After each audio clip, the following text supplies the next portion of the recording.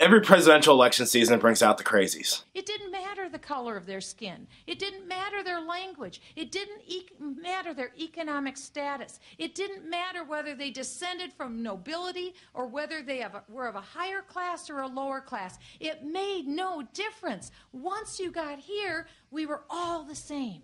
And then we're going to Washington, D.C. to take back the White House. Yeah! This is an example of mixing apples and oranges. The state tax is an apple. We are replacing the current tax code with oranges. And I will tell you, it's 3 agencies of government when I get there that are gone. Commerce, education, and the, what's the third one there? Let's see. We mock candidates that have no chance of winning with the hope that the adults will eventually take over the conversation. I call this silly season. Unfortunately for the American people, it looks like silly season is here to stay.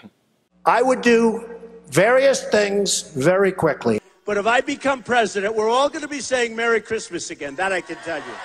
That I can tell you. I will build a great, great wall on our southern border, and I will have Mexico pay for that wall. We need somebody that literally will take this country and make it great again. The billionaires are proven he can say all the right things and win ratings. But is he capable of taking the most important job in the free world seriously? I give the Donald credit for creating a great campaign, but this has already been done with the current president in office. Americans of every political stripe were hungry for a new kind of politics. A politics that focused not just on how to win, but why we should.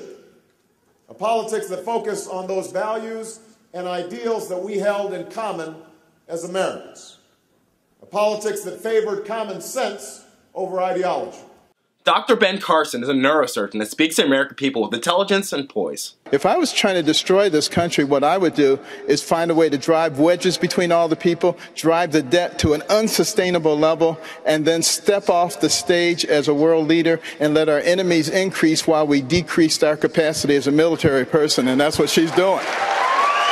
As we continue to peel the onion that is Dr. Ben Carson, something isn't smelling right. This is a Judeo-Christian nation in the sense that a lot of our values and principles are based on our Judeo-Christian faith.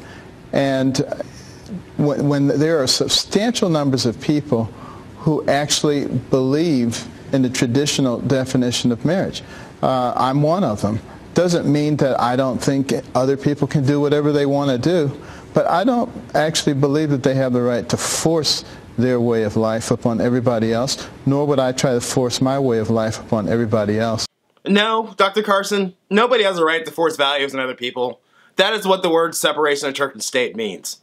When you truly decide to understand this, you may be fit to be commander-in-chief. I believe that marriage is not just a bond, but a sacred bond between a man and a woman.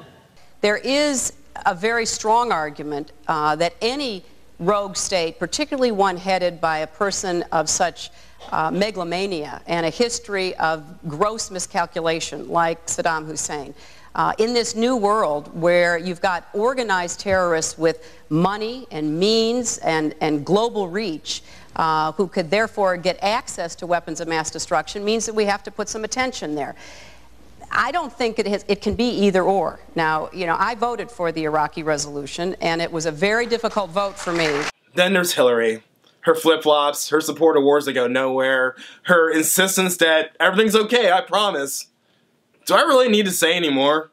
The problem with America today is that we've gotten into celebrity worship. It's no longer about the smartest men and women in the room. It's about who can get the biggest poll numbers, who can make the biggest splash, who can say the craziest things. These are the men and women we're supporting, and it's leading us deeper and deeper into idiocracy. Ladies and gentlemen, the President of America! President Camacho! The worship of poll numbers is taking over our common sense, and the men and women with the best ideas are getting drowned out by all the noise. A lot of people are trapped inside the Beltway, and they think that war is always the answer. But I'm asking some difficult questions of Republicans. Do you think the invasion of Iraq made it more stable or us more safe? We now have ISIS to contend with. We'll have a nation in which both the economics and politics of the nation are controlled by a handful of billionaire families.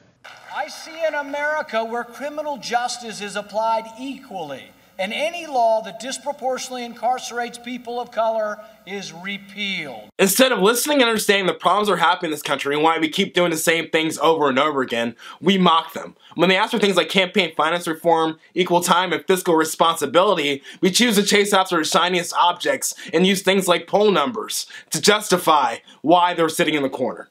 It says on your chart that you're f***ed up. You talk like a fag, and you're so retarded. What I do is just like you know, you know what I mean? Like, I do have hope for the future of this country and the world. Unfortunately, that hope is looking more and more like it'll come when it's too late.